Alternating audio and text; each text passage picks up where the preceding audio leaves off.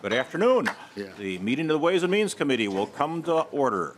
The clerk will note the roll, and I am pleased to say that we have a quorum. I was wondering about that for a little bit, but we do.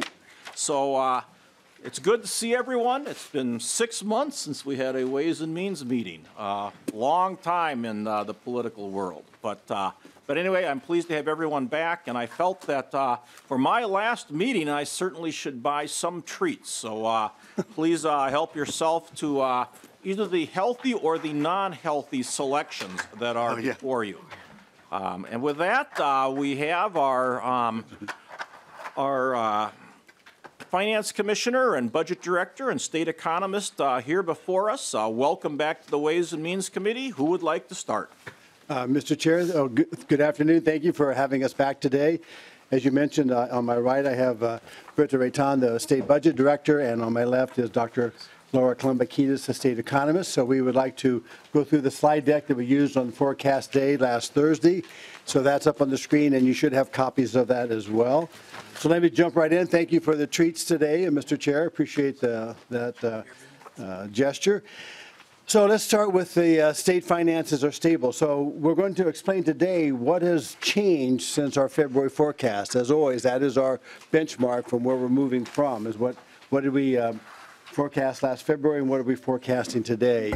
As you know, we've projected a balance now of $1.5 billion for fiscal years 2020 and 2021. I'm going to call them 20 and 21. There's too many 20s in there to say 20 all the time, but if you get confused, just raise your hand and I'll clarify. So one of the other good news that I'll mention in just a minute is the idea that we've got the budget reserve now is over $2 billion, and I'll give you those numbers in just a minute. But for Dr. Klombakides will describe how the economic outlook has weakened for the long term since last February with slower revenue growth projected. And Budget Director Raitan will describe the reduced spending growth in both the next biennium 2020 and also the biennium after that 22 and 23. As always, there are risks with this forecast, and we will explain those risks as we go through. So if you look at this first slide, I wanted to start off with the budget reserve. Obviously, a cornerstone of budget stability is an adequate reserve in the event of an economic downturn. And we've all been through this, or most of us have been through this together. We learned it the hard way. And after the Great Recession, where we virtually had no reserve and a $6 billion deficit, now we've been able to restore the budget reserve. And one of our proudest achievements is restoring the strong budget reserve. And one of the things we want to make sure we do is provide context for this for the next administration and for the next administration. So as you can tell from the slide, there are two components to our reserves. We have the budget reserve account, the budget reserve, and you can see on 2019 the balance was 1.583, if you can read that number, and then the cash account was $350 million. That's at the bottom of that chart. So you can tell from the budget reserve account that the total reserves are what some people call rainy day funds, with the addition of $491 million as of the November forecast. The total budget reserve is $2,075 or $2,075 million. The total of rainy day forecast, or the total rainy day fund, is now up to almost $2.5 billion. We are within $175 million of filling the budget reserve, and most of you will recall that the statutory reserve target is 5% of non-dedicated general funds, or in this case, the target is $2.25 billion.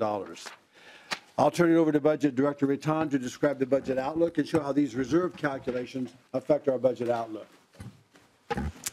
Mr. Chair, I'm Britta Raitan, State Budget Director. The next slide shows the change in the budgetary balance for fiscal years 18 and 19. As you can see in the lower right corner, the overall budgetary balance has increased by $432 million since the end of session estimates, and this is after the allocation of additional funding to the budget reserve. Since the end of session, revenue estimates have increased by $609 million, and expenditure estimates have declined by $306 million. We'll talk more about the drivers of those changes a little bit later in the presentation. Even before the statutory allocation of 33% of the balance to the reserve The reserve balance increased by $137 million due to 2 additional statutory allocations. So you can see the $137 million on the budget, cash and budget reserve lines of the chart. The first of which was $90 million in remaining funds from the healthcare premium subsidy program that canceled to the reserve at the end of 18. And second is $47 million of excess surplus from the workers' comp assigned risk plan that was also deposited into the reserve. Moving to the next line, the stadium reserve declined by $8 million relative to our previous forecast. And this reduction is due to a decision that given the size of the stadium reserve, it's no longer necessary to deposit the $20 million a year in corporate franchise tax revenue into the reserve. If you recall, this was a supplemental revenue source for the reserve, and now that $20 million per year falls to the bottom line of the general fund. These changes leave us with an estimated balance of $1.074 billion. 33% of that, which is $354 million, is allocated to the reserve. So that $354 million that's allocated with that statutory allocation, plus the $137 million from the line above, brings the total reserve change to the $491 million that Commissioner Franz mentioned previously. This leaves $720 million available to balance forward into the next biennium. So moving to the next slide. This provides the budgetary picture for fiscal years 20 and 21. This is where you can see the $1.544 billion that is projected to be available in the upcoming biennium. A combination of increased revenues and decreased expenditures, as well as an increase in the balance that is rolling forward from the current biennium, drives the increase in this estimated available balance when we compare it to end of session estimates. Revenues have increased by $190 million, and expenditures have declined by $489 million relative to our previous estimates. On this chart, you can once again see the $491 million increase in the reserve balance. And the stadium reserve balance is again reduced, this time by $22 million from previous estimates, but it is still growing year over year. And this is again due to the removal of the corporate franchise tax. We'll provide further detail on the drivers of the expenditure and revenue changes later in the presentation. And now I'll hand it over to Dr. Kolumbakidis to talk about the economy and the revenue forecast changes. Kolumbakidis, welcome back to the Ways and Means Committee. Thank you, Mr. Chairman, members of the committee. I'm Laura Kolumbakidis, the state economist. So I'm going to start by talking a bit about the outlook for the U.S. economy and how that has changed since we last prepared a forecast in February. I will then move to the Minnesota economy and finally to the changes in our revenue forecast. The first chart, the one that says U.S. outlook weakened since February, the first chart compares the current U.S. real GDP forecast by Minnesota's macroeconomic consulting firm IHS to their prior forecast.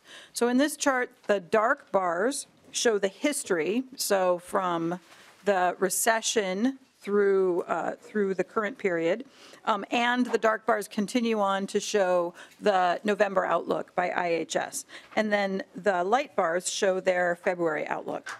So if you focus on years 2017 through 2023, so on the right end of the chart, you can see that the outlook for U.S. economic growth, especially after next year, has weakened since Minnesota's forecast was last prepared in February. Strong growth in the second and third quarters of 2018 has led IHS to increase their expectations for this year's real GDP growth from 2.7% in February's outlook to 2.9% in November. They maintained their forecast for growth in 2019 and 2020, but their outlook for 2021 through 23 is weaker than in February. And if you look at the current forecast for 18 to 23, so if you look just at the dark bars on the right end of the chart, you can see a slowdown in economic growth through our forecast horizon. So real GDP is still growing throughout our forecast horizon, but it is growing at a slowing rate. While current conditions can support moderate growth this year and next, IHS expects the economy to begin slowing in late 2019. This occurs as the fiscal stimulus from the Federal Tax Cuts and Jobs Act fades, monetary policy becomes more restrictive, global growth weakens, and a strong U.S. dollar relative to our trading partners' currencies pulls down net exports. After mid-2020, a decline in the labor force participation rate due to an aging U.S. workforce is expected to slow the economy even more. The downshift continues with annual real GDP growth expected to decelerate from 2.9% annually in 2018 to less than half that rate in 2023. The history on this chart, the years since the recession of 08-09, illustrates one of the risks to this forecast. The dotted line shows the average annual real GDP growth during the 20 years prior to the recession, which was 3.1%, and that's much higher than what is in our current forecast. It's higher than what we have experienced since the recession as well. And when the economy is growing slowly, there's not much margin for error. It's harder to recover from a setback than when growth is higher. And the U.S. expansion is now the second longest on record. A mature, low-growth expansion is particularly vulnerable when negative shocks occur. The next chart compares Minnesota's labor market performance to the nation's. This chart shows the headline unemployment rate. The dark line is for Minnesota, the light line is for the United States. The vertical gray bars show the U.S. recessions, so the white space between the gray bars are the recovery and expansion periods. With the U.S. expansion in its 10th year, Minnesota's steady economic performance and tight labor market continue. Even as available workers are becoming scarce, the state's steady job growth has kept the unemployment rate low. Minnesota's unemployment rate currently stands between the low points of the prior two expansions at 2.8%. It's nearly 1 percentage point below the U.S. rate, half a percentage point below last year, the fifth lowest among states and the lowest we've seen in 18 years. The next chart further illustrates Minnesota's tight labor market. The gray bars, the height of the gray bars shows the total number of unemployed workers, so unemployed job seekers statewide, and the dark bars show the number of job vacancies. In the height of the gray bars, you can see the peak of unemployment during the recession, so that gray bar hill in the middle there. And then you can see how Minnesota's steady job growth during the recovery and expansion have gradually whittled that number down. The dark bars show that job vacancies statewide have grown to a very high level. The ratio of unemployed persons to job vacancies statewide has been less than 1 for over the past year. And while it was less than 1 in 16 and 17, I was saying we had a tight labor market. But now it's down to about 0.7. Actually, when it was around 1 or above 1, I was saying it was a tight labor market. Now it's less than 1 and even down to 0.7. That means there are fewer unemployed job seekers than open positions across the state. And that tight labor market is being felt across Minnesota. For the first time in this data series, both the Twin Cities and Greater Minnesota have fewer unemployed persons per job vacancy. The number of open positions illustrates a strong demand for Minnesota workers and certainly not an unwillingness of Minnesotans to work. In fact, the data show Minnesotans to be very hardworking. The overall labor force participation rate is well above the national level and is the highest among U.S. states. And the flip side of our low unemployment rate is a very high share of the over 16 population that is working, also well above the U.S. and the highest among U.S. states. Excuse me, Dr. Kolumbakidis. I've got a question. Representative Hertaus. Yeah. Thank you, Mr. Chair. And Doctor, you mentioned that you thought that the benefits of the TCJA was going to fade. What provisions of that Tax Cut and Jobs Act do you think are going to be contributing to the decline in the growth of the economy? Dr. Kolumbakidis. Mr. Chairman, members of the committee. So we have some of it is yet to be seen. So for instance, the individual income tax cuts, people may not have seen all of that yet, and so they'll see some of that in their April 15th tax returns. And so that's why we still have some increased growth in 18 and 19. But after that, those provisions will not be continuing to contribute extra consumer spending, and then you have some provisions within business investment that also had a temporary boost, and those will also be fading. Dr. Kolumbakidis, when you say they'll be fading, I mean, people will still have the tax cut. I guess, why do you say they'll be fading? Because Mr. Chairman, members of the committee, so what IHS expects is that that the boost to spending was temporary as a result of initially getting that tax cut. And while consumer spending will remain the driver of U.S. growth, it's expected not to be as strong as what had been previously. Representative Hertaus? Thank you, Mr. Chair. Well, I guess if consumers still have more discretionary money in their pocket, you're saying that even though they have this money, it's not going to drive the economy.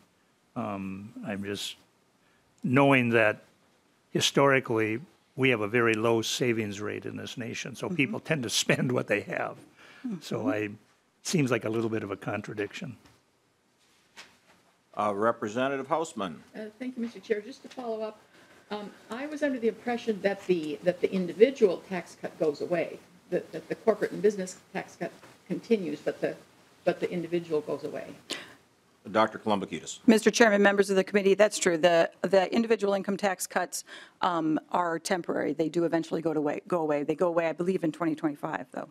And that's why it would fade? That's one of the reasons that it eventually fades. Well, yeah, Dr. Kolumbakidis, it would eventually fade then in 2025 or 2027. I want to say it was 10 years. So I guess from that standpoint, it would be eventually fading, but that's way beyond the forecast that we've got here. Mr. Chairman, members of the committee, so some of the other things that are leading to lower growth going forward are the tightening of monetary policy. So that's continuing. That's been expected to happen, and that's continuing. We have lower global growth in the forecast than what we had in the prior forecast, and there are signs now, even since this outlook was produced, of global growth slowing. The factor that has bubbled back up in this forecast that we saw a couple of years ago is the strong U.S. dollar. And so as the U.S. economy continues to grow and other economies slow down, that means that the U.S. looks like a better place to put investment. And so in order to invest in the United States, investors need U.S. dollars, so the demand for U.S. dollars goes up. When the dollar is strong, that reduces demand for U.S. exports. And so one of the things that's happening as we move out into the planning horizon is that net exports become a larger drag on the U.S. economy. So it's kind of a double-edged sword. So when the U.S. is growing faster than other nations, that ends up causing this export drag. And Dr. Kolumbakidis, I would say that, yes, I think that there are some signs that the economy is, at least at the moment, slowing. I guess I have two other questions, if I could. First, when you go back to the unemployment chart that you have up there, has there ever been a situation in Minnesota history that we've got records of where we had more where we had a situation like this, where there were, more job vacancies than people to fill them? Mr. Chairman, members of the committee, this series is not very old, and so I don't know how much further back it goes than what I have right here. Actually, I think it goes to 2000, and so this situation with the ratio of unemployed job seekers to job vacancies being less than 1, that's the first time in this series, but I can't speak for prior to, say, 2000 when they weren't collecting these data. Okay. And then I guess the other question I was going to ask, which goes back maybe a chart or two, is you talk about, the slowing economy, and you'll get into less money in the out years, or maybe the commissioner will. The stock market is down a bit from where it was when they made these projections and what IHS projected it would be, and income taxes now comprise over 50% of our general fund revenues, and capital gains are an important part of that. Do you have any sense for, if there's a 20% drop in the stock market, does that translate into a 1% drop in our income tax revenues, or is there any sort of a correlation there that you know of? Mr. Chairman, members of the committee, you're right that capital gains are volatile and that they're an important source of income tax revenue. And so as capital gains moves, so can the income tax move. At the moment, I don't have a number to give you for, the elasticity, the percentage change in the stock market or percentage change in capital gains and how that translates into the income tax. I think I can get that for you, but I don't have it right now. So it wouldn't be movement in the stock market, it would be movement in capital gains realizations and how that affects income tax revenues. Another thing to keep in mind with regard to capital gains realizations, which is what people pay income tax on, is that yes, it is financial assets in your portfolio of stocks and other financial assets, but we also get capital gains realizations from people selling businesses.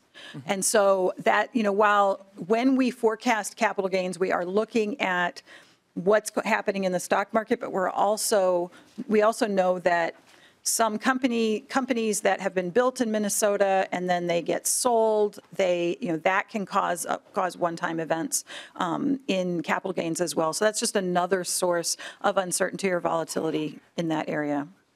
Well, thank you, Doctor. I guess I would say I'm not anticipating being at the next meeting myself, but I think that would be interesting information, and if I can be so forward as to ask you to bring that capital gains information and provide it to the people who are here at the next meeting, I think at least some of them would find it interesting.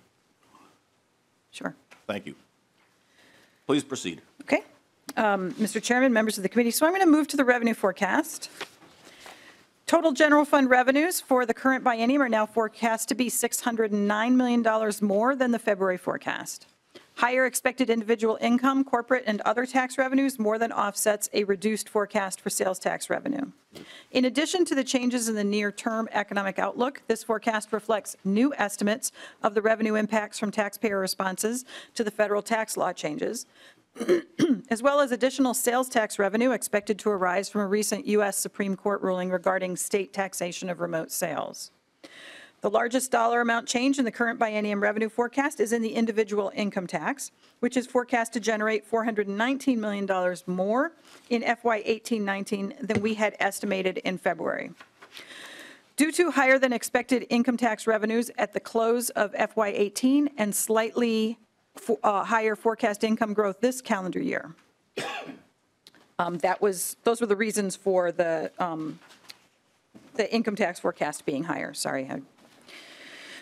These positive changes offset a revenue forecast reduction due to expected taxpayer responses to the federal tax law change, as well as individuals choosing to itemize deductions on their Minnesota returns, even though they take the standard deduction for federal tax purposes. Sales tax revenue in the current biennium is now forecast to be $120 million less than the February forecast. This change is due to lower than expected gross sales tax receipts so far in FY 18-19, slightly lower projected growth in spending on taxable goods and services, and higher forecast sales tax refunds in fiscal year 19. We also added to sales tax revenue for the impact of the U.S. Supreme Court decision in South Dakota versus Wayfair, which allows states to require remote sellers to collect and remit sales or use tax on sales to customers within the state. The revenue addition was not large enough to offset the negative changes that I've already mentioned. The forecast change for the next biennium, so on the right-hand side of the table here, the forecast change for the next biennium shows a similar pattern. Higher forecast individual income, corporate, and other tax revenues offset a slightly lower sales tax forecast to raise the revenue forecast for 2020 and 21 by $190 million. And the dynamics are similar in this biennium too. Faster growing individual income, especially non-wage income in this case, offsets a revenue reduction from taxpayer decisions, and in addition to forecast sales tax revenues for taxation of remote sales is not quite large enough to completely offset a lower base of sales tax receipts and a higher refund forecast. So if you'll recall the deceleration in economic growth over our planning horizon, note that growth in total revenues is also declining over the 3 biennia included in this forecast. Revenues are still growing across these years. As long as the bars are above zero, that's still growing, but the pace of growth is slowing. It was similar to what I said about the real GDP growth. On the chart, we illustrate that between the last biennium and the current one, total revenues grew 3.4% per year. The rate falls to 3.2% between the current biennium and the next, and falls again to 2.5% between FY 20 and 21, and then 22 and 23. And Budget Director Rayton will talk about the impact of the revenue slowdown on the state's structural balance. So let me conclude by drawing your attention to some of the risks in the forecast. This forecast assumes that all of the U.S. tariffs and other countries' retaliatory measures that were in place or scheduled in early November are permanent. But as you know, U.S. trade policy, especially regarding China and the new NAFTA agreement, has been in flux. Prolonged uncertainty imposes costs on businesses that have to address supply chain disruptions, and they may put investment plans on hold. So a prolonged uncertainty could end up slowing the economy based on the a potential slowdown in business investment. We just talked about the stock market, but the stock market's solid gains of earlier this year were disrupted by volatility in recent months. In this forecast, IHS expects the stock market to remain volatile, but with continued appreciation in equity values. If the recent stock market decline worsens, or if the market generally just underperforms what IHS expects, the resulting erosion of household wealth could cause consumer spending to grow more slowly than IHS's forecast. And of course, the converse is also true. If the market outperforms expectations, then growth could be higher. The Federal Tax Cuts and Jobs Act of 2017 made some big changes to federal tax law, and individuals and business owners had to decide how to respond to the law. So that affected individuals and it affected corporations quite a bit, and pass-through businesses as well. But because we haven't seen tax returns from 2017 or 2018, uncertainty remains for us about how people actually did respond to the changes and how their choices impacted state tax revenues. So state law didn't change, but some of the things that taxpayers might have done in response to the federal law might have had an impact at the state level, and some of those estimates of those impacts are in this forecast. So that remains uncertain. And then finally, with 30 months before the end of 20 and 21, we have not yet seen any of the total revenues we forecast for this biennium. So even small changes in assumed growth rates in particularly volatile income sources, as we've already talked about capital gains, for instance, and corporate profits, could materially alter the budget picture into our planning horizon. So I'll now turn it over to Budget Director Britta Rayton. Okay, Unless before we we have get to that, questions. I've got a couple of members with questions. Representative Garofalo. Thank you, Mr. Chairman. And first of all, my question is for Mr. Marks. Mr. Marks, I know that there's a report that comes out, I don't know when, it shows the expenditures of the budget that are growing rapidly. Does that come out on an annual basis, a biennial basis? It was part of the box of things that a young Pat Garofalo received from Chairman Knobloch back in 2006. He just gave me a box of things to read, and I suspect a box is going to be showing up in my office sometime between here and the end of the year. Do you know which report I'm talking about? Mr. Chair and Representative Mr. Marks. the fastest growing expenditures report or something like that. I believe it's a January 15th due date, and I believe it would be January 15th, 2019 would be the next one. Or is, we'll have to check. All right, good enough. Well, Representative Garofalo, you asked for that box last time. I did bring a bunch of boxes home. If you want another box, I can probably get one for you. Oh, that's okay. Second thing is for our staff, is one of the reasons why projected growth in Minnesota is now expected to go down because is one of the reasons why because Minnesota elected the DFL to control the Minnesota House? I'm just kidding. I'm joking. Sorry. At least you thought it was funny, Commissioner. Yeah, I thought that was good. In a serious note, though, and I'm paraphrasing the comments that are in the budget forecast, you talk about the impact of interest rates, and you guys don't say this, but I read between the lines of interest rates likely to rise, tightening of monetary policy. And I wonder if you could maybe elaborate on another factor, and that would be that the federal government's got a huge deficit. I mean, and especially for an economy that's growing. And with that level of deficit spending, they are going to be crowding out private sector investment. They're going to be taking money out of the private sector economy, which can be inflationary. I did not read the entire report, but I read about 2/3 of it last night, and I didn't see any references to that. Is there a reference to it in there? And secondly, are my concerns justified? Dr. Kolumbakidis. Mr. Chairman, representative members of the committee. So in the U.S. macro forecast, so I'm addressing your question about U.S. deficit and debt.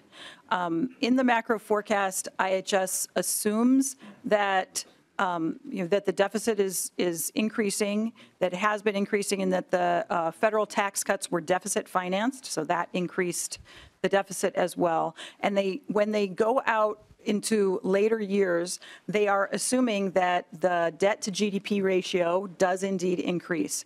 And so when I showed you the chart that had the 3.1% growth for the 20 years, average 20 years prior to the Great Recession, and then lower growth expected going forward, a couple of the reasons for that, one is demographic generally, because as the baby boom ages out of the workforce, that slows labor force growth and it slows the ability of the U.S. to grow. But another is that eventually the debt to GDP ratio at the U.S. level becomes burdensome enough that that in itself does slow growth. So I don't think I wrote about that because I was focusing on the things mostly that had changed since the last forecast, and that's not something that had changed. That's something that's been in their long-term forecast for a long time. Representative Garofalo. Yeah, Mr. Chairman, and so is it fair to say, though, that if the federal government continues this level of deficit spending, that this will crowd out private sector investment and it will drive up interest rates as compared to an environment where there was smaller deficit spending? Dr. Kolumbakidis. Mr. Chairman, Representative Garofalo, members of the committee.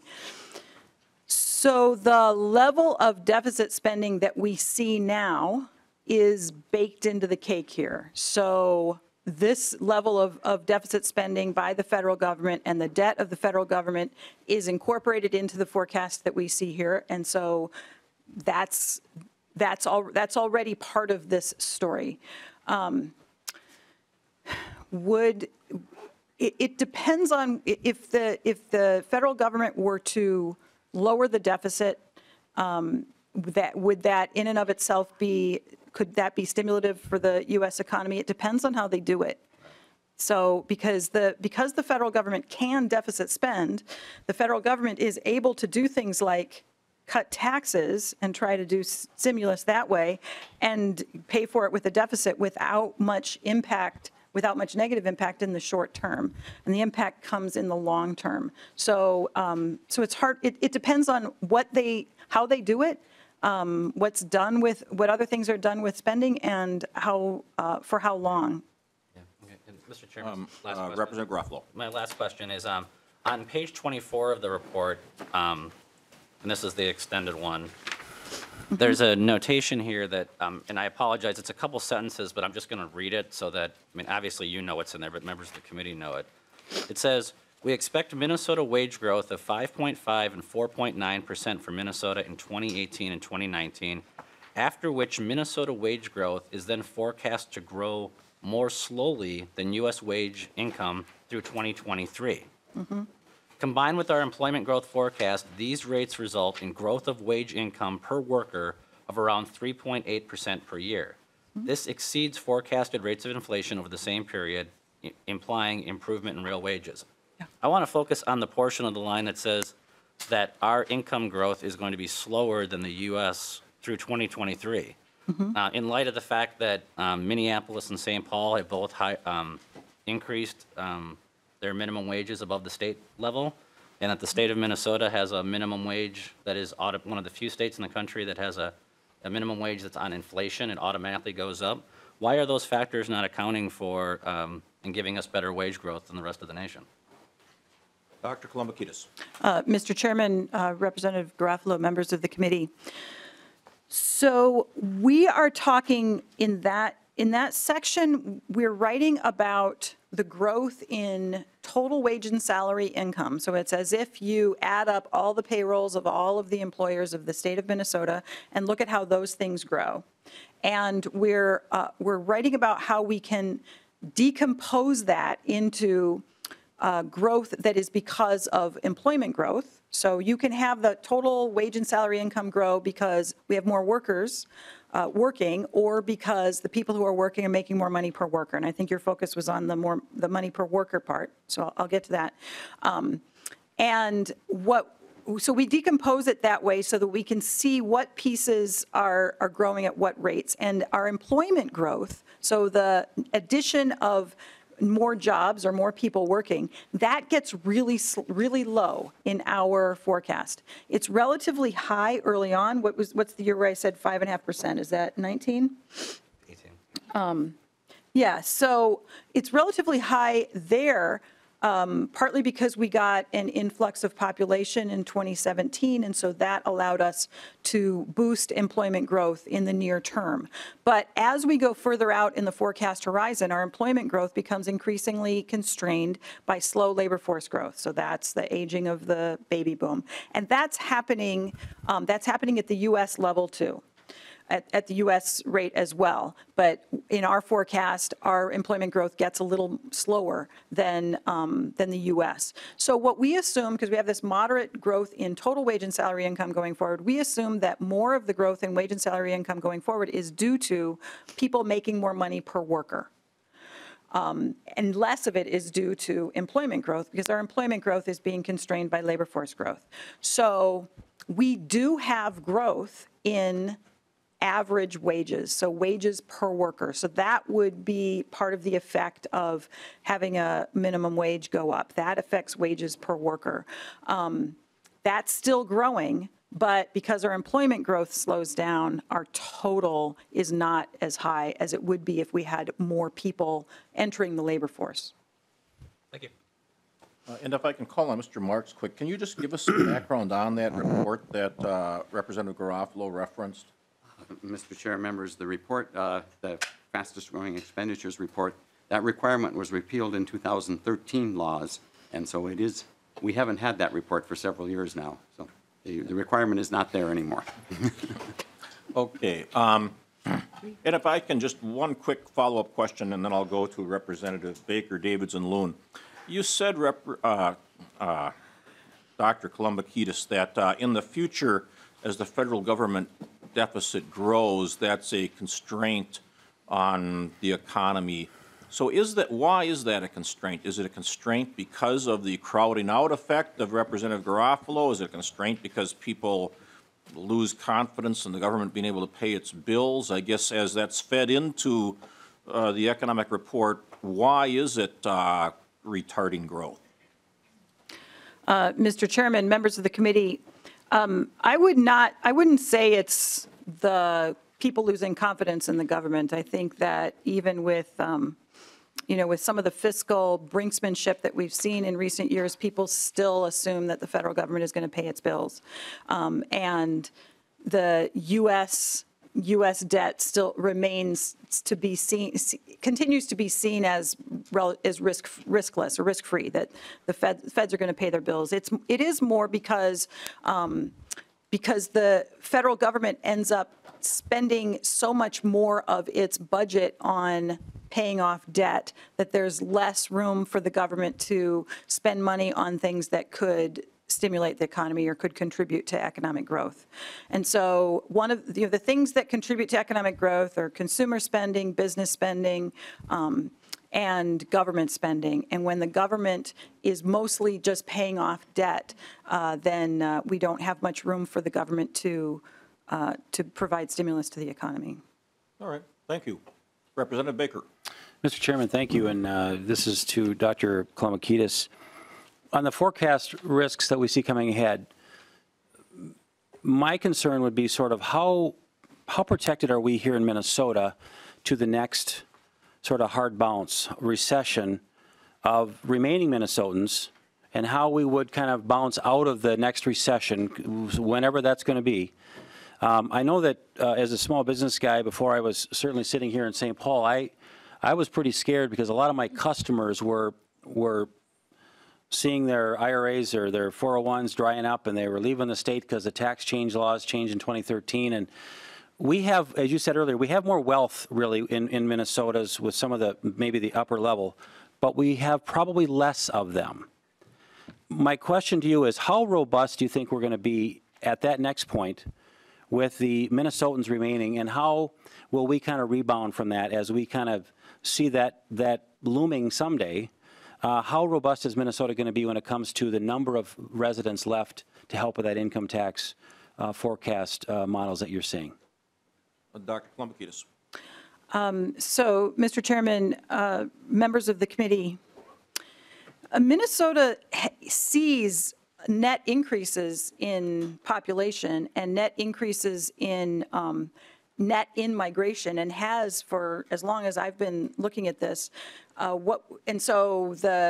We continue to grow our population, we continue to grow businesses, we continue to grow income and wealth. And as I said, we not only have we had net increases in net in-migration, because in the past that's been the case because of international in-migration, that we have on net lost people to other states, but net international in-migration has made up for that. But starting in 2017, we saw that change so that our net domestic in-migration is positive as well. And so that's just one data point, but it is a bright point in terms of this tight labor market and potentially bringing more workers in. So how well positioned are we? It depends very much on what triggers the next recession. So different things can trigger a recession, and if a recession happens at the national level because of softness in an industry that is less important to Minnesota, then Minnesota might not be buffeted too badly by it. But if it happens because of an industry that is important to Minnesota, then we may have a harder time. But one thing that definitely serves us well in this regard is that Minnesota has an economy that is about as diverse as the nation's. And so if you look at the distribution of employment across major industry sectors, Minnesota's distribution looks a lot like the U.S. distribution. That means that we aren't particularly dependent on any single volatile industry. And so we do tend to be resilient through downturns, because when one industry is contracting another and releasing workers, another industry might be able to pick them up. So, if you were going to try to set up a state to be able to withstand a downturn, you would build an economy that looks something like Minnesota's, and you would build a budget reserve that looks like Minnesota's budget reserve. Representative Baker. Mr. Chair, and I think what I'm trying to maybe get to is, and I think it's great, and I've noticed that we certainly see an influx in residents. We have more of them, but it's the type of residents we have still. So what I've learned talking with a lot of accountants back in my district was, if we lost 5 successful Minnesotans to leaving the state, maybe they were employers, maybe they were investing in different things, and this was before the recession, after the recession, when the laws were changing, my concern is that the folks that are here that have that wealth, let's just call it maybe the 250 to 500,000 income and above, are there less of them? I know our population is rising, but when we lost 1 or 2 or 3 of the wealthier Minnesotans that were in my district, it takes 100 of folks like me to replace, from an income standpoint, folks like that. My question is sort of, have we lost that? Have we lost anything to be worried about in that category, so that we won't be able to rebound as much? Because again, replacing 100 to 1 or 1,000 to 1 because of income changes are what I'm trying to kind of get down to, is what's it going to take to replace those few Minnesotans that might have left? Dr. Kolumbakidis. Mr. Chairman, representative members of the committee.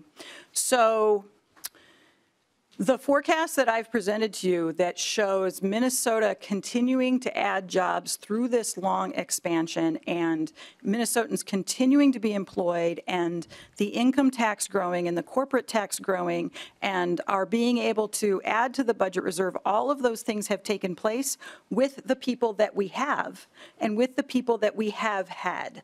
And so the story going forward should look a lot like the story we have up to this point, that we will continue to grow, and that's what the forecast is, that the state income tax revenues are going to continue to grow, and that the economy is going to continue to grow. In terms of do we have fewer high-income people than we used to. It's my understanding, although I haven't looked at these data in a while, that if you look at, the Department of Revenue produces statistics on taxpayers by rate class, I think, or by income class, and that the people, the numbers of people in the top income groups is growing. And so maybe some people are leaving, some people are coming in, some people are growing their incomes into that category, but it's not a number of people who are declining. Thank you. Representative Davids. Thank you, Mr. Chair, and to Dr. Kolumbakidis.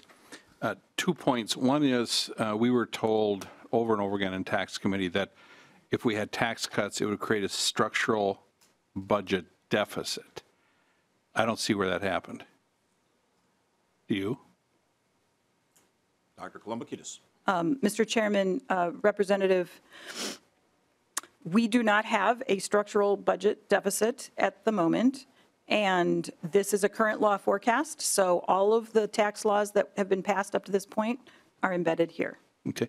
And Mr. Chairman, Dr. Kolumbakidis, we were told on June 26th of 2017 that as far as tax cuts, as to the tax cuts, that, well, this is Commissioner Bowerly, I'm quoting, Commissioner Bowerly said that the state stands to lose an estimated $5 billion in tax revenues in the next decade. Do you see that coming? Dr. Kolumbakidis. Mr. Chairman, Representative, I'm not familiar with that testimony or what the context was, but I can say that, again, this is a current law forecast. So whatever law, Minnesota's tax law is reflected in this revenue forecast. So, Mr. Chairman and Doctor, you don't see where we're going to be losing $5 billion in tax revenues? I didn't see it as I read through this. Dr. Kolumbakidis. Mr. Chairman, Representative, again, this is the revenue forecast in front of you is my revenue forecast. Okay, thank you. And I don't see it in there. Representative Loon. Excuse me. Thank you, Mr. Chair. And Dr. Kolumbakidis, just a question about labor force participation. Obviously, we in Minnesota, we're higher than the national average, and it sounds like that's around 70%, or maybe that's where we're at. I'm just wondering if historically, if that's kind of where we would be normally, maybe 30, 40 years ago, in terms of labor force participation, or if any of those numbers have changed. Because I know during the recession, we had a lot of people who just kind of stopped looking for work. And also, obviously, you count 16-year-olds, and is there a cutoff point where people presumed have reached retirement age and we don't count them in that category anymore? Dr. Kolumbakidis. Mr. Chairman, Representative Loon, members of the committee, the labor force participation rate is the share of the population 16 and over, so there is no cutoff. So if you're 80, you're counted in that numerator, or in the denominator, I mean. So it's the share of the population 16 and over who are either unemployed and looking for work, or they're working. So naturally, as your population ages, even if nothing else changes, but your population ages, your labor force participation rate is going to go down. So it's not the 16 to 64 population. And one of the reasons that's interesting to look at is because it could be the case that our over 70s or over 60 people are working more, and you want to know that. So our labor force participation rate currently is the highest in the nation, and it's well above the U.S. rate. So it is very high relative to every other part of the rest of the states of the country, but it is low relative to our own history. So it has come down, and it's come down. A peak is, I don't know if I have the chart in front of me, I can't remember exactly when the peak was, but it has been coming down. It's been coming down across the country. It's been coming down in all states. And in some places, that's a particular concern because of discouraged workers leaving the workforce. In Minnesota, if you look at our unemployment rate, our headline unemployment rate that I showed you in the chart, and you add in the discouraged workers, the people who have dropped out of the labor force, so meaning they aren't counted as unemployed because they aren't looking for work. You have to be looking for work to count as unemployed. You add those people in, it doesn't change the unemployment rate very much, meaning that that level of discouraged workers, that's at pre-recession levels. So the reason for our unemployment rate coming down in the recent data is more because of the aging of the population and not because of workers leaving the workforce. And now, because our participation is so high, it's kind of leveled out. What else was I going to say about that? So if you're looking at even broader measures of unemployment than what I presented, so adding in discouraged workers, but also adding in the people who are involuntarily part-time, so they have a part-time job, but they prefer a full-time job. You add those people in, and those levels are still at pre-recession levels. And so measures that are of a big concern in some other states really don't show that level of slack or that deep a bench of labor pool in Minnesota. Representative Loon. Thank you, Mr. Chair, and Dr. Kalman-Pettis. Well, yeah, I mean, it just seems interesting to me that as a nation and even in Minnesota that our participation rate seems to have fallen. And obviously some of it could be aging of the workforce, but are we, you know, in talking to employers, there's a real problem with some industries and that with finding qualified workers. So the definite skills gap, and that's something we've talked about. And I'm wondering if there's a way to quantify how much of that is and how much may just be, you know, a percentage of population that may be chronically unemployed or, you know, just other factors. And if there's a way to quantify that. I'm just wondering how many people out there with either skills training or some other kind of assistance would actually be able to get into the labor force and help improve our numbers. Dr. Kalman-Pettis. Mr. Chairman, Representative Loon, members of the committee. Again, there just aren't that many people on the bench in Minnesota. That's what the data show. But to the extent that we do still have pockets of unemployed workers, and we still have people who are not in the labor force. And so the fact that the labor market is as tight as it is means that employers are figuring out how to be really creative in how to make matches with the people who are still getting a foot in the door. And so it's kind of an exciting opportunity for employers and employees to make those matches and for us to build pathways to labor force participation and pathways to employment for people who have otherwise faced obstacles, people with disabilities, younger people, older people, people with English as a second language, previously incarcerated people, people who live in a remote area where the jobs are in one place and they're in another place. And so we need to make a match with regard to transportation, thinking differently about skills and qualifications. So this tight labor market means there's room for a lot of imagination and creativity in helping us continue to thrive. Thank you, Mr. Chair.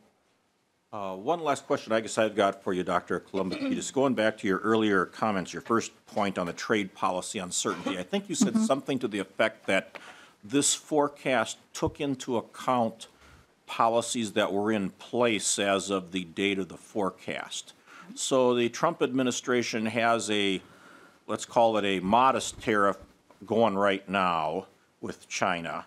But as of January 1st, they're going to significantly increase those tariffs. I guess those have been moved back 90 days now. When the forecast talks about that which is in effect, is something in effect if it's already announced, such as the January 1st tariff increase, or are we only talking about this forecast having the tariffs that, 10% of tariffs, I think, that were actually in place in November when this was put together? Mr. Chairman, members of the committee, at the time of the November forecast, IHS assumed that the increase in the tariff rates on Chinese imports, the increase that's scheduled for January up to 25%, they assumed that that was going to happen. And so that, it wasn't just that, you know, the tariffs that actually had been put into practice, but it was the ones that were on the books to be planned. And so they assumed that that was going to happen. Okay, so then if there was some sort of a agreement where those didn't take place, that would boost the growth in the forecast.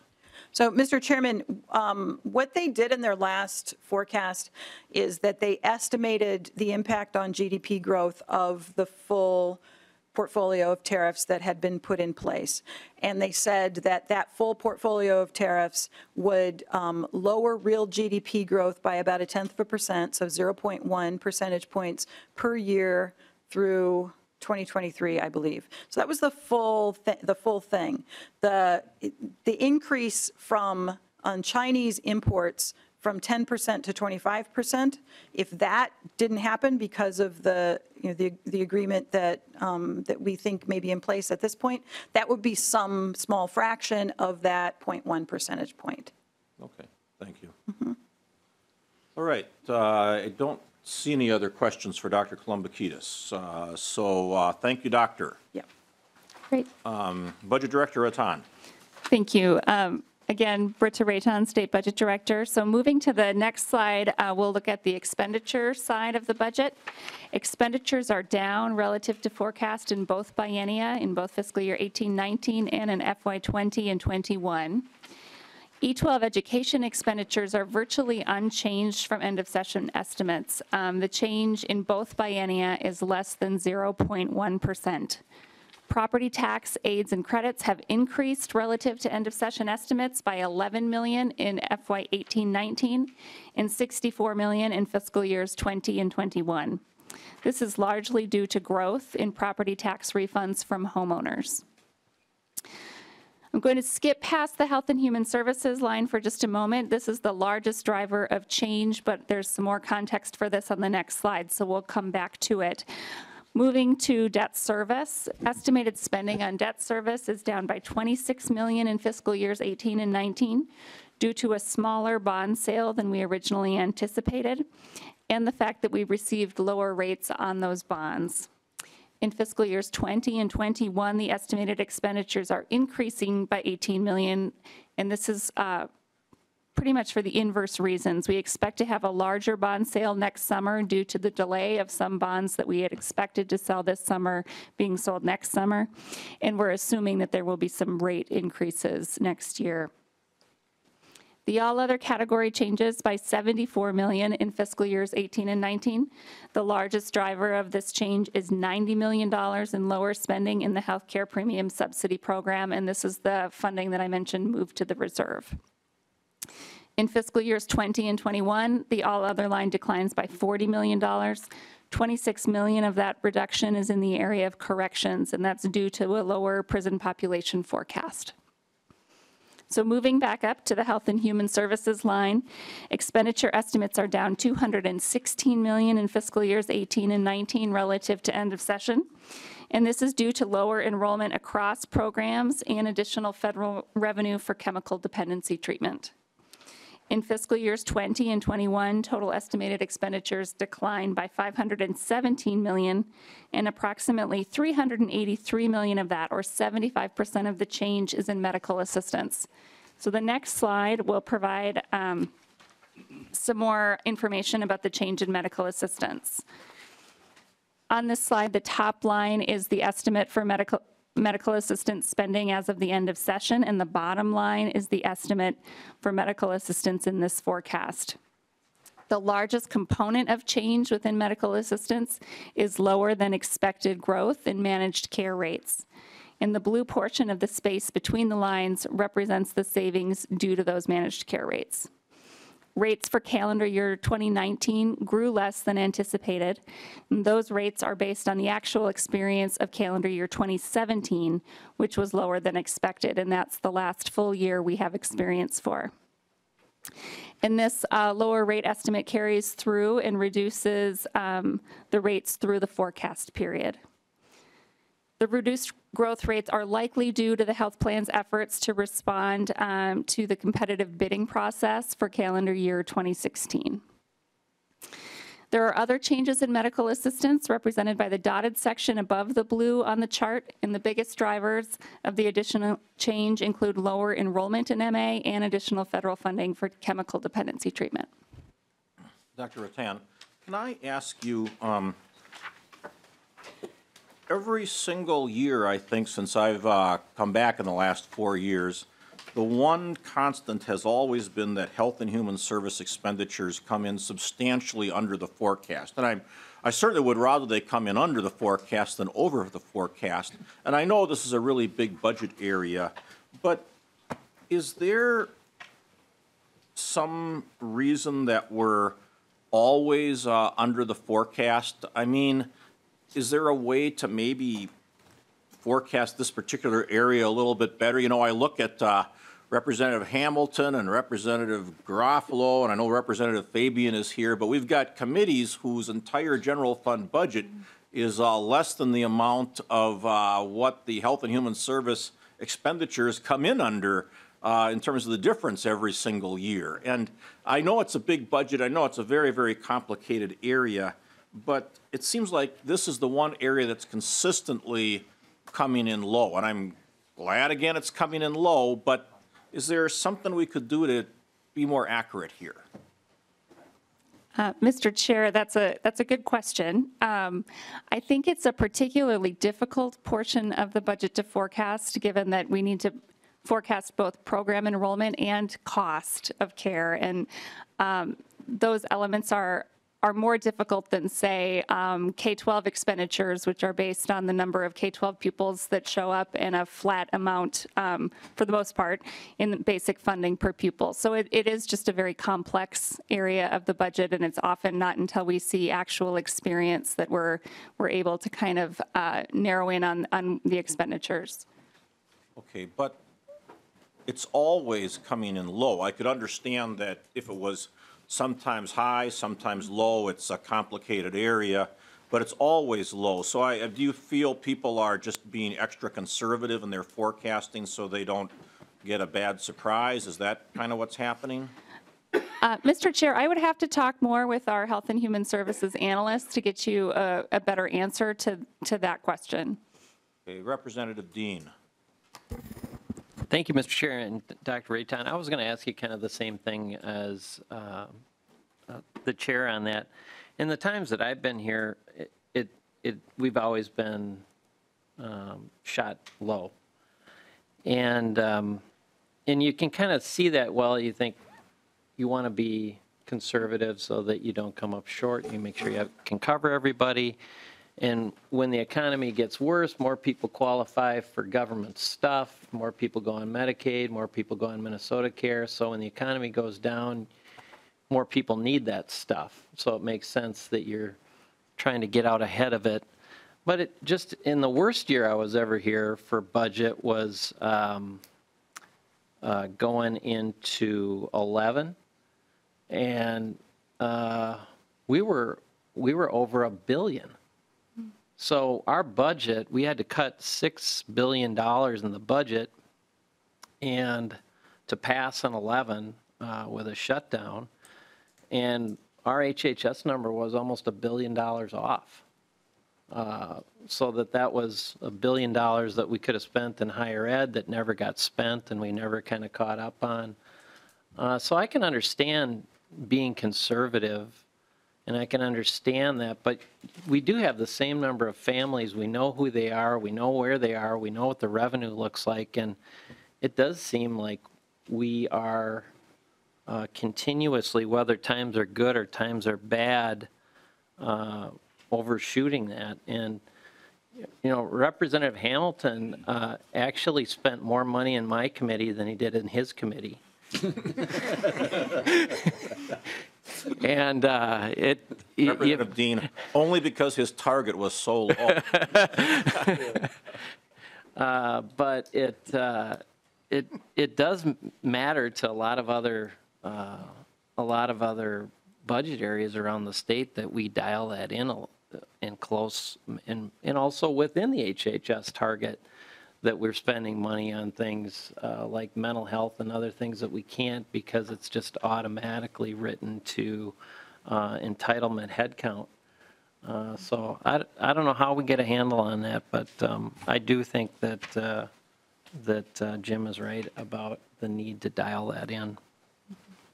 And Director Rattan, we're not picking on you. You're new, so we thought it was a particularly good time to bring it up since it's been a kind of a historical issue. Representative Carlson. Yeah, I was just going to say, it's been a few years since I was on the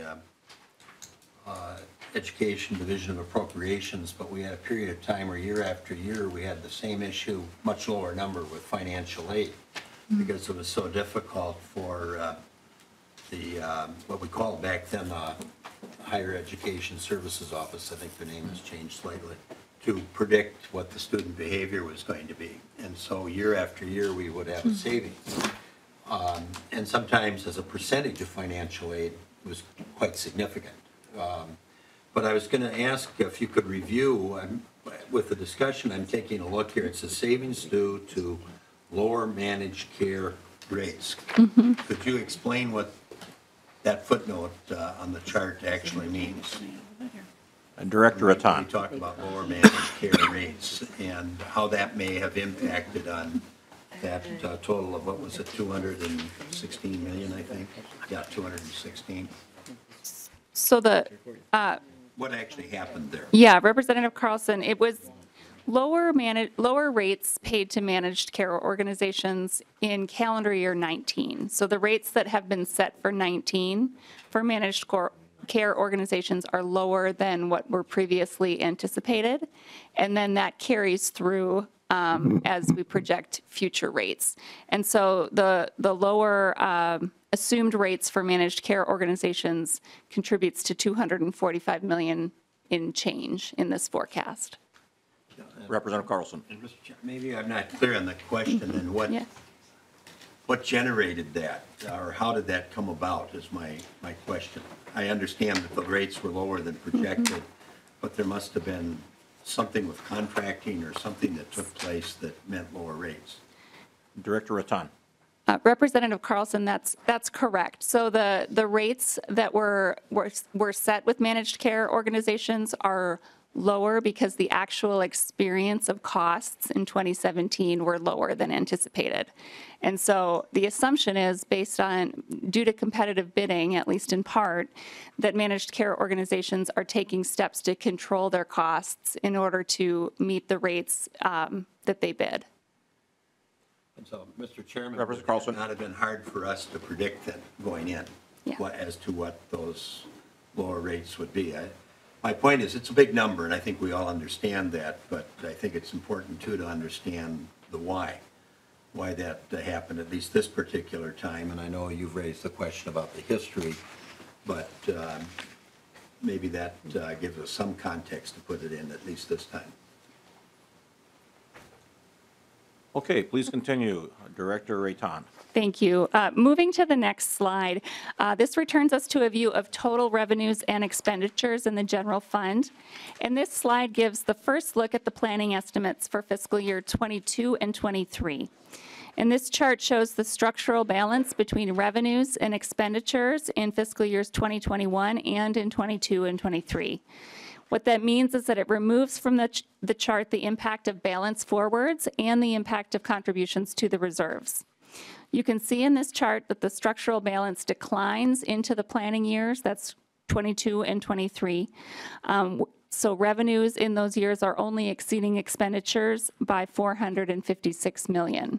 And this is before we've set a budget for those years. So the expenditure growth is just on the forecast programs within the budget. I also want to highlight that this is representing the structural balance in the general fund. Not included in this total is the projected deficit in the Healthcare Access Fund. With the expiration of the provider tax, the Healthcare Access Fund is forecast to have a $969 million deficit in fiscal years 22 and 23. That fund pays for a number of state programs, including about 6% of medical assistance, the rest of which is funded out of the general fund. In this forecast, those expenditures remain tracked in the Healthcare Access Fund. So in coming legislative sessions, policymakers will need to determine whether to lower spending or to increase revenues to address the shortfall. Moving back to the overall view of the general fund, projected spending in the general fund grows from fiscal years 2021 to 22-23 by 2.9% annually. This is greater than the 2.5% annual growth assumed on the revenue side. And that's the slower growth that Dr. Kolumbakidis talked about earlier. The biennial growth in expenditures shown here is just, as I mentioned before, the growth that is occurring in forecast programs. The biggest driver of that growth is in medical assistance. And as you know, inflation is generally not included in expenditure estimates in the forecast, except in a limited number of programs where there is an inflation component included within the formula.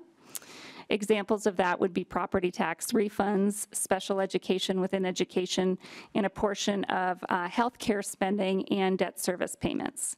So there's an estimate of inflation included on this slide, and that estimate is calculated using CPI, and it's just applied against those expenditures where inflation is not already included.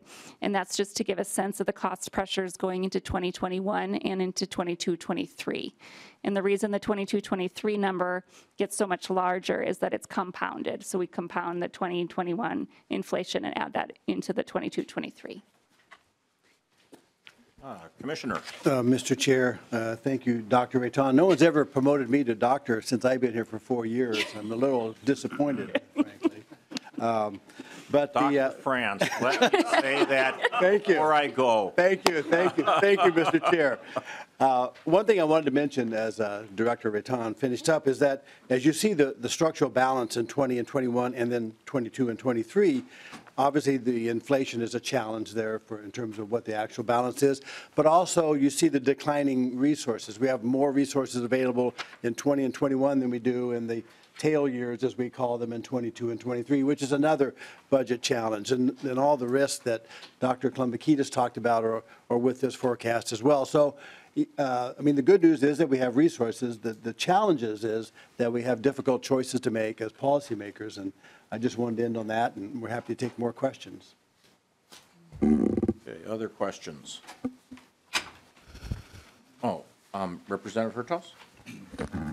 Thank you, Mr. Chair. I realize that you folks are mostly the messenger and tell us what the numbers are and what your forecasts are. But I have a kind of a comment and a question in a more macro way. We just came off the heels of a really big lesson in our economy with the Great Recession. And although we have a diverse economy in Minnesota, as aggregated into, as I understand it, basically 6 major sectors. I had personal experience in being a home builder for more than 30 years, that the construction and the housing building industry represents, and its related activities, represents about 16 to 18% of state revenues, is what I've been led to believe. And you can validate if that's correct or not. But at the time we slid into the Great Recession, we had a biennial budget of about $34 billion. And 16 to 18% of that is about that $5.5, $6 billion number that there was suddenly a crash in revenue. What was unique about this particular sector is it was not just a uniform decline in revenue of all sectors, but this one just crashed completely, to the extent that people who were building 40 or 50 houses a year didn't build a single house. There was a race to the bottom. And unlike people who own a soybean field, and I own one too. I own more than one. Okay. But, well, actually I do too. But anyway, the point is that about, in Minnesota, there was about 70%, prior to the recession, 70% of Minnesotans owned a home. So everybody had skin in the game with this particular sector. And they lost a lot of equity. They had home equity lines. The values crashed so bad that exacerbated a problem where they couldn't even sell a home. And if they did want to sell a home, they would have to come to the table with a check. So that took all the people who were in the move-up market, were willing to make a lateral move, took them out of the market. And so understanding where so many people have wealth in their home, and for the average retiree, 60% of their net worth is in the equity in their home. So my question to you is, in a macro way, and you're not policy people, but is there something we should be looking at in terms of insulating this particular industry with regard to our tax policy and making it beneficial to be a homeowner and to retain ownership and to be somewhat protected in the future from this type of crash, because it's been long and it's been hard, and it's been a, one thing about it though is nothing is more effective than the market. The market did more to create affordable housing than any government program or policy that was ever contrived. But I guess, do you have any comments about this particular recession and that one industry that just really crashed because you lost income to realtors, to builders, to mortgage originators, mortgage bankers, all the sales tax revenue from every stick and board that went into a house? It was very comprehensive in where it just really caused a massive decline, and it really had less to do with who was in charge. I mean, there's nothing that policymakers could have done to stop what was happening, so it wasn't really pointing the finger at who created a $6 billion deficit. It's just something that happened. Do you have any suggestions that we should be doing as a legislature to really shore up that industry and make sure that never happens again? Dr. Kolumbakidis. Mr. Chairman, representative, members of the committee, so you bring up an interesting point, and this is the kind of thing I meant when I said how Minnesota will fare in the next recession depends on what triggers the next recession and what industry is most affected. So the previous recession did indeed have an outsized impact on the construction industry. And so as you describe it, yes, indeed, it did that. And in states where construction is an even bigger part of the economy, like fast-growing states in the Southwest, they hit even harder than Minnesota because their economies were less diverse than ours. And so that diversity does help us even in a recession that hits construction as much as it does. And I also agree with your point that there's no better tonic for the construction industry than a growing economy and growing incomes, because construction has added jobs at an outpaced rate during this recovery and expansion period. In fact, in the last 12 months, construction is the sector that has added the greatest number of jobs and grown with the highest percentage. And so what are some of the threats to that industry at this time? There are limitations in this industry with regard to available lots, with regard to the price of materials, and with regard to the price of labor and the availability of labor. And so the labor story is the one where, I think the industry is already working really hard, as I said, being creative and figuring out where are those pockets of workers who we could potentially hire. I think that the industry could be growing faster if we had faster labor force growth in Minnesota and if there were more people available to do the work. And so that's true for across all of the trades. And so the trade unions, for instance, that are working hard to draw people into those trades, is there a way that we can support the workers who want to do that work and to elevate that work?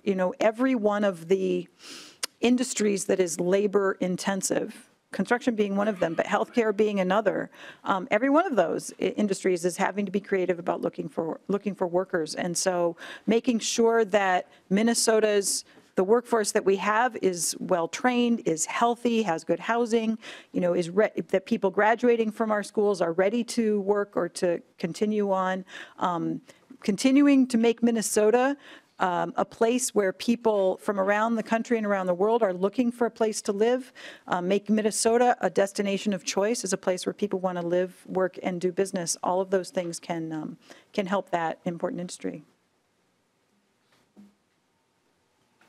Thank you.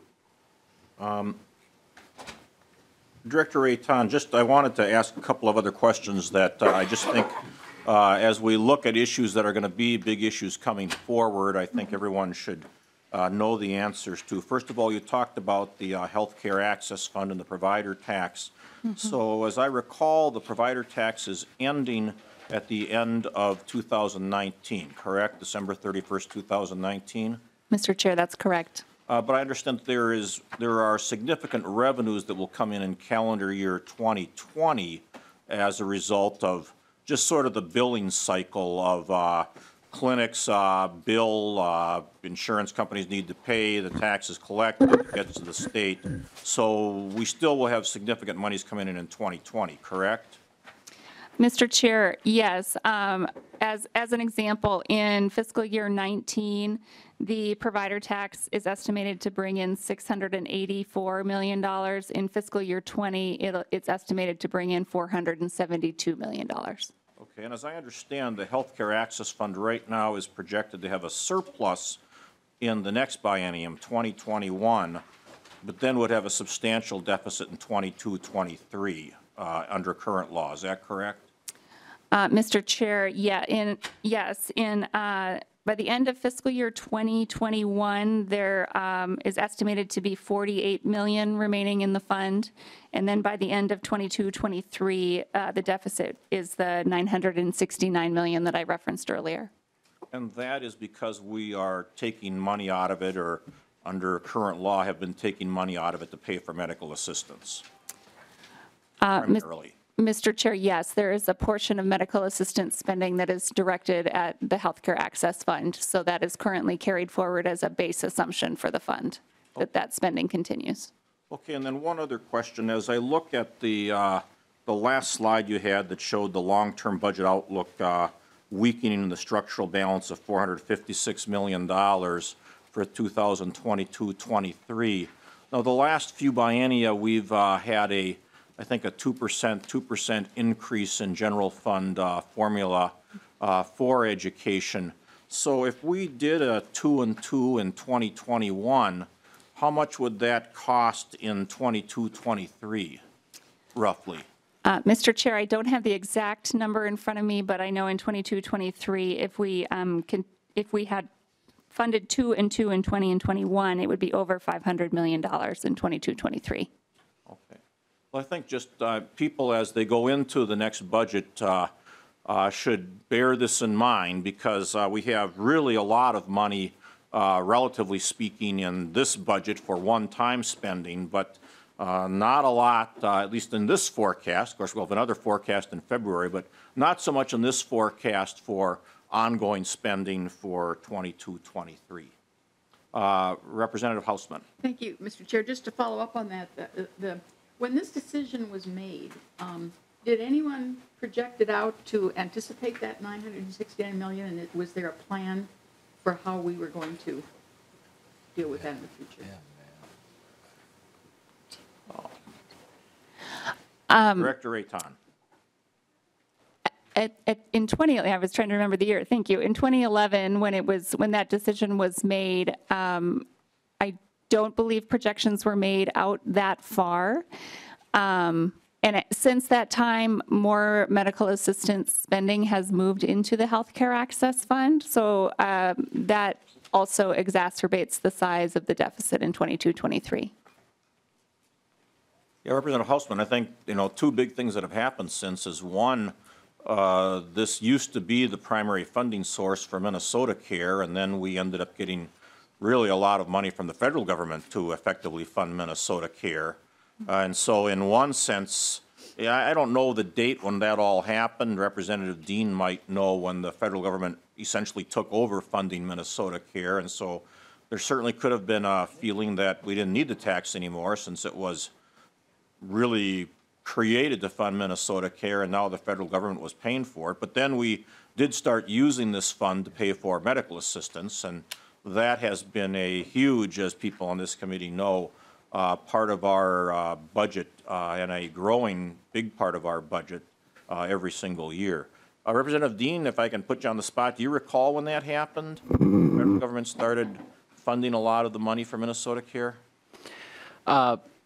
In 2011, as Governor Dayton's first act, he expanded Medicaid expansion into Minnesota. That immediately started that off. Governor Pawlenty left it as a jump ball for the next winner of that election. Governor Dayton won. He elected to do that.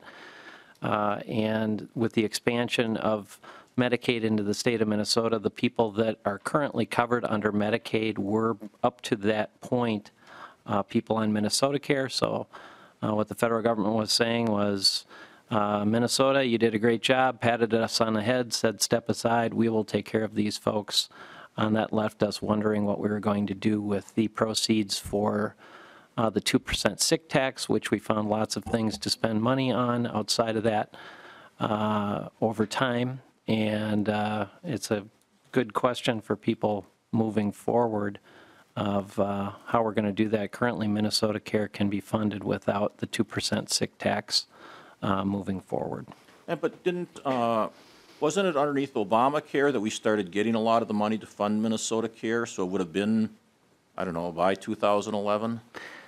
There was money in the ERA funds for expansion and also increased rates and lots of other things within HHS targets that picked that up. But the biggest factor was expansion of who was covered under Medicaid. Okay, Representative Liebling. Thank you, Mr. Chair. And just to kind of add to that, so I think part of the rationale, at least initially, for taking some of the Medicaid money out of the Healthcare Access Fund was exactly what Representative Dean just explained, that because of the expansion of Medicaid, it picked up many of those individuals who were on the Minnesota Care program, which was largely state-funded at that point.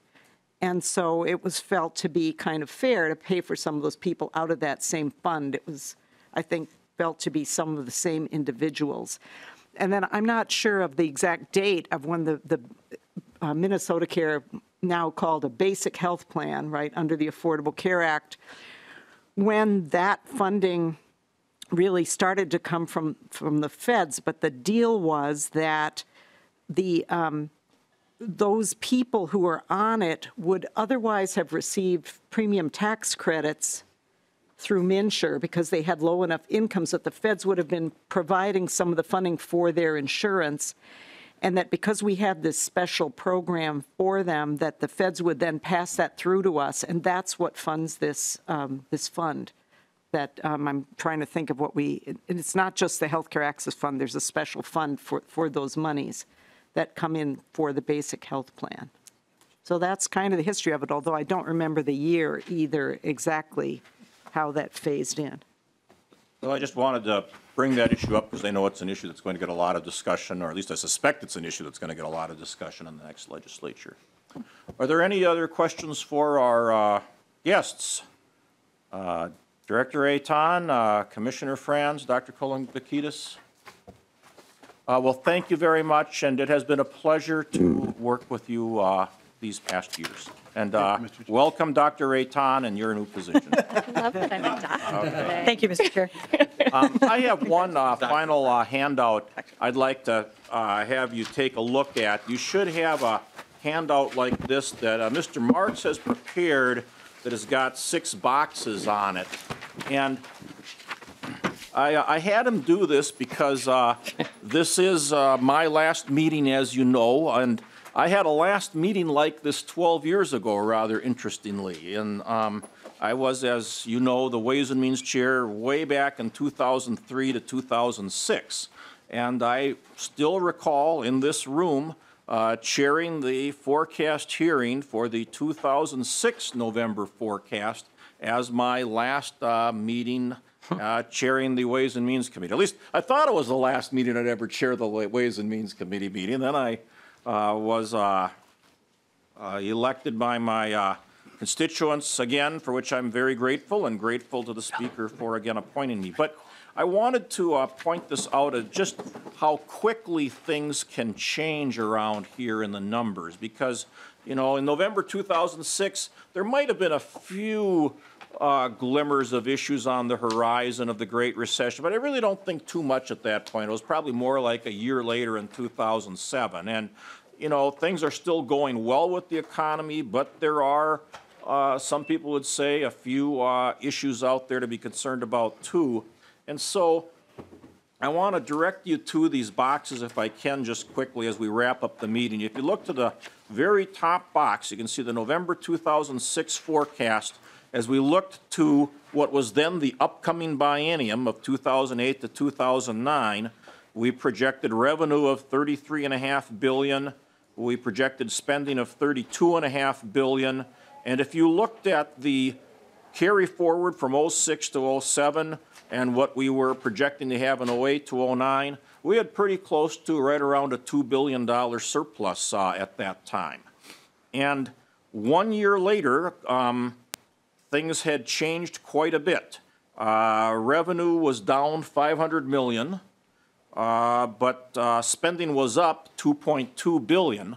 Now, there had been some changes at that point. I guess one of the changes is the change that's happening now as we went from having a Republican House to a Democrat House, but we did have a Republican governor at that point, and now, of course, we have had a Democrat governor, still will have a Democrat governor. But spending, obviously, there was new spending passed in the 2007 legislature, and 1 year later, we had a $1.6 billion deficit, at least if you looked at that year or that projection of the income for that biennium minus the spending for that biennium. You looked at the November 2008 forecast, and the projected revenue had gone down another $500 million.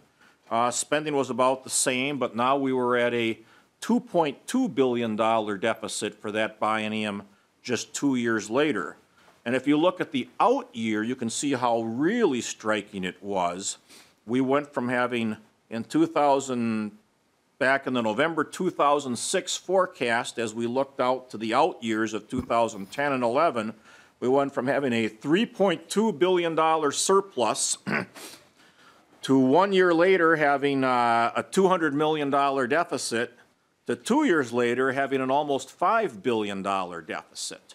And some of this was increased spending. Most of it was the economy going south, going into the Great Recession. But as many of you here will be on this committee again, perhaps all of you again will be on this committee again, well, except for a few of us. I think it bears in mind to keep this history in mind of how quickly things can change. And we have quite a bit of money for this biennium that we could do one-time things with. We could carry it over if we want to and then do somewhat more for the next biennium, but things can change very, very quickly, even in a year. And so as we look to an economy where we do see a few storm clouds perhaps on the horizon, I just wanted to bring up this history so people have it in mind. And I guess, does anyone have any questions on this? It was prepared by Mr. Marks. Representative Herthaus. Thank you, Mr. Chair, and I was not here when you were chair in the 12 years ago in the previous, but my recollection as a taxpayer, we didn't have a budget reserve account back then, is that correct? I think that was established some years later, and we did have a budget reserve then too. Okay. Yes, I didn't have the $2 billion it has in it now, and I don't recall what it had, but we did have a reserve account. yeah, but it wasn't as structured as it is now. I believe in 14 we passed legislation requiring that November forecasts have to get deposited to keep that shored up, and so one thing I would comment on here is that we might be in a much healthier circumstance this time with a larger budget reserve and cash amount available. Page 3. And I guess I would say that, clearly, we have more money now in our budget reserve than we've ever had,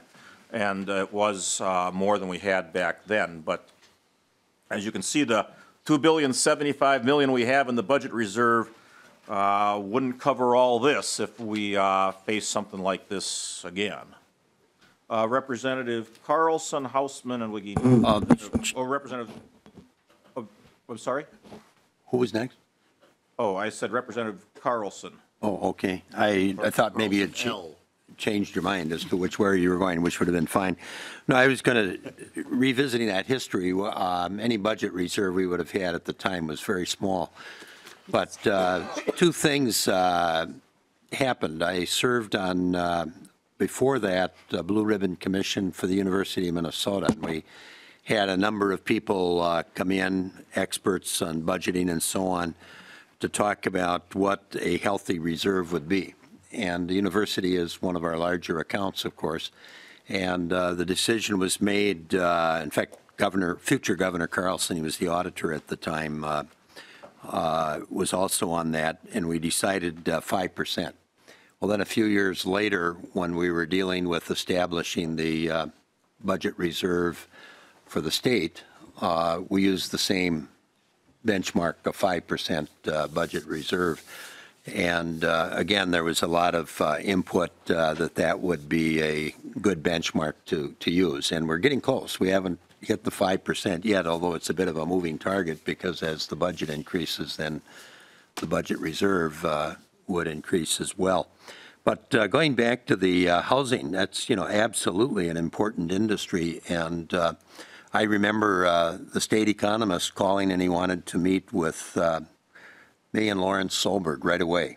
And he said, there's a huge cloud on the horizon. And he said, it's housing.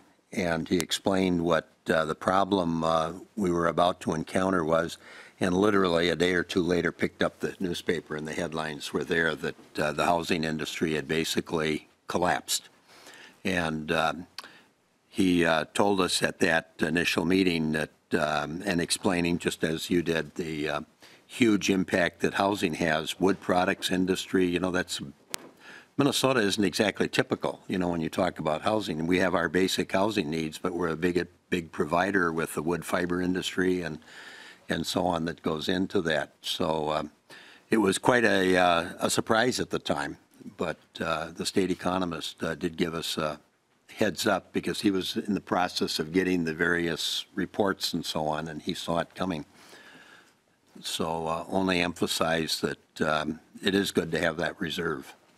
And it's been debated, whether 5% is the good number or not, but it's one I think that we've probably pretty well settled in on when you folks were in charge and when we've been in charge, that's a good benchmark. But if we did have a collapse like that, it wouldn't cover all of it. That's true. Representative Torkelson. Well, thank you, Mr. Chair. I couldn't help but note with all this talk about potential shortfalls in the future, I was just looking at the cover that the MMB has selected for their presentation, and you'll note that it says Silver Creek Cliff. Perhaps that car is headed for some kind of a cliff as it proceeds through the tunnel there, Mr. Chair. Well, as I look at that picture, it looks like there's a little bit of light at the end of the tunnel. That's a printing error. Those are headlights. Representative Wagenius. No, Representative Hausman. Thank you, Mr. Chair. I was just going to observe that on page 3, we have the budget reserve history that goes all the way back to 2002. It looks like there was none then, and there was none in 9, 10, 11, just cash flow.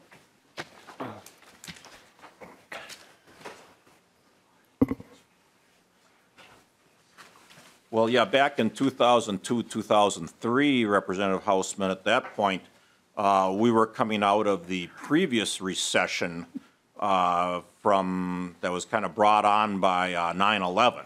Remember, after 9/11, the economy kind of crashed then too, and we had a very significant budget shortfall. In fact, the 4 years I was Ways and Means Chair, and some of you were on this committee back then, we spent an awful lot of time working through what I think was a $4.5 billion deficit when we started at that point. And I believe we had a budget reserve maybe going into that too. I don't quite recall anymore. But in any case, if you look at the law that was passed in 2013-14 that automatically adds, 1/3 of the surplus, if there is some from the previous biennium in a forecast like the November forecast right here. I mean, if you took that money and said, well, we hadn't added it, and we added it to our surplus this year, we'd have a $2 billion surplus again. And I would have to say, editorializing, I think that was a good law that was passed that has that additional money going into the budget reserve. Actually, back during my previous time, I had worked with Representative Carlson on something similar to that repaid the school and property tax shifts. And that's still in law also, that we kind of started off paying back those school shifts first that had been done to climb out of the recession way back in 2002, 2003. And then this, I think, was a takeoff that I wasn't here then, but someone added on that idea for the budget reserve. And clearly there's a limit as to how big the reserve should be, but I think this has worked to help refill the reserve, because otherwise, previously, there just was very little political will to add money to the budget reserve. Representative Carlson. Yeah, when we talk about the cash flow account, that 350 million that's there now, we reached the point years ago when that wasn't adequate. We changed the payment schedules on a variety of accounts, and we did a number of things to manage the budget to get through that period because we just simply didn't have the dollars there. I think we even gave MMB authorization to issue certain certificates of indebtedness if necessary. I don't think they ever reached that point, but they had that in their vest pocket, so to speak, because we didn't have adequate funds in the cash flow account. Yes. So we really hit a low point, there's no question. Yeah, no, I do recall that. I don't believe they ever issued those certificates. No, they didn't, but they were authorized to. They were authorized to do that. And that's, you know, we are on a cash basis and not an accrual basis as a state. And you can do some creative budgeting to move back your payment dates so that you can balance your budget to a certain extent. But eventually, if times are bad enough, you do run out of cash. And that's a situation you definitely don't want to be in. Mr. Chairman, I'm not sure I would say that was balancing the budget, but that was making sure we could pay our bills. Well, it was balancing it from the technical, legal sense. Yeah. Yeah. Representative Dean, did you have a question? No, I just had a comment that I think it's very obvious what happened to the economy in the revenue and spending information that you have on your chart. The bottom fell out right after you left. And now you're back, and here we are, and we've got the best economy in my lifetime. So I think it's all due to you. And we're both leaving, Representative Dean. But actually, I had a box from you as well. And when I came as a freshman, I was on the bonding committee, and it was. Representative Dorman was the chair at that time, and I asked him how bonding worked because I didn't know, and I thought, well, how do you pay for all this stuff? Do you put $1 billion on a credit card and just spend it? It seemed kind of weird, so I asked Dorman how it worked, and he said, well, I don't know. Ask Knobloch, and so. I asked Jim, and I asked him, how does this work? How do you pay for all this stuff? And he didn't really know me at the time, and he looked at me, and he was trying to figure out how smart I was, I think, and he goes, are you available after Ways and Means at about 3 o'clock? And I said, yeah, and he goes, well, come to my office and allow about 90 minutes. Because he figured it would take him that long to talk to me about that. It'd take him 90 minutes for me to figure it out. And he did explain it to me, and now I know how it works. But I appreciate all you've done for me and for the committee and for the state. And I hope you come back again and share Ways and Means again, because I think we could use it down the road. So thanks, Mr. Chair. Well, thanks, Representative Dean. And when Representative Dean starts doing his Knobloch imitations, it's probably time to start winding up the meeting. But let me just say I want to thank Gene Coddington, who's done just a marvelous job as our committee LA here this term. Thank you so much. I want to thank Harry Kennedy, our committee administrator, who's reprising his role from being the CA on Ways and Means from back in 2011 and 12. And so when Craig Stone got a promotion, I was pleased to get someone who already had some experience on the job, and Harry's done a great job. And Bill Marks has been with all of us through thick and thin. I don't know, Representative Carlson may have been here before Bill Marks was here. I'm not sure, but I think so.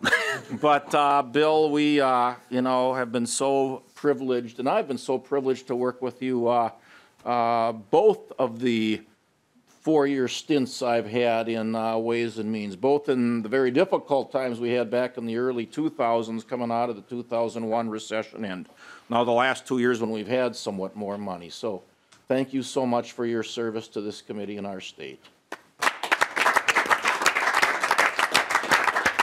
And finally, Mr. Sullivan, you have always been prepared to do those amendments on the fly, and we've worked on a number of things. Not all the bills we worked on got enacted. I still would like to see something that Representative Carlson and I had both signed on to, a bill that would deal with the emergency funding if there ever was another sort of a shutdown, what should be funded, what shouldn't be funded, and I know I worked on Mr. Sullivan, with Mr. Sullivan a lot on that, so thank you, Colby. And finally, on the staff side, our researchers, Republican Research, Bill Glahn, DFL Research, Dave Sullivan. Where are you, Mr. Sullivan? He left. Oh, all right, he was here. Well, anyway, thank you both for all of your work as well. Representative Carlson, I wish you well coming into the position as Chair of Ways and Means, and it's been my pleasure to work with you and my pleasure to work with all of you. I just, you know, I consider you all my friends, and I've really enjoyed chairing the committee. Thank you very much. Good job. Thank you. Mr. Chairman, before you hit the gavel, I just want to thank you. We weren't always successful or seldom with our amendments, but I do have to say you always gave us the courtesy and recognized us and gave us a chance to argue our case, and I appreciated that. And I wish you well. And kind of like you, I'm rejoining the chairmanship. I've been there before, as I used to reference from time to time, but I do want to thank you for your service. Thank you. And thank you, everyone. I wish you well in the next session. I will probably stop by once in a while, although, as I've told many people, I don't have the patience of the lobbyists to sit in the audience and watch us here. Sometimes I'm not sure if I have the patience to actually be at the table here. But it's been my privilege to be here. So thank you very much. Meeting adjourned.